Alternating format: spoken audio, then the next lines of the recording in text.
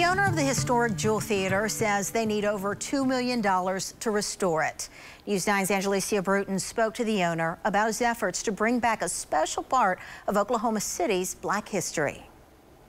East 4th Street holds a special place in Oklahoma City's Black history. One gem is the Jewel Theater, the only Black theater in Oklahoma City still standing. Frankenstein and the Wolfman and Dracula. And I used to love to come see the horror movies.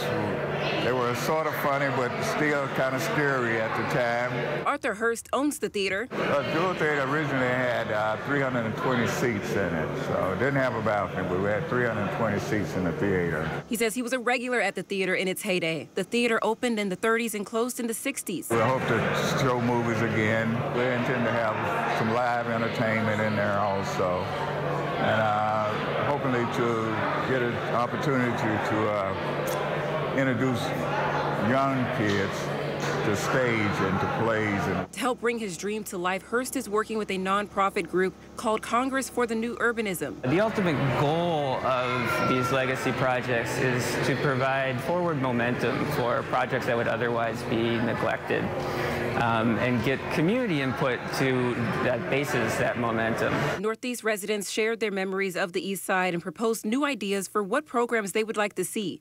They also gave input on an art installation project for the building. Black cultural spaces from that period are disappearing quickly, and there's few that are left. And if you drive by it right now, it looks like another abandoned building, and that's really does disservice to its history.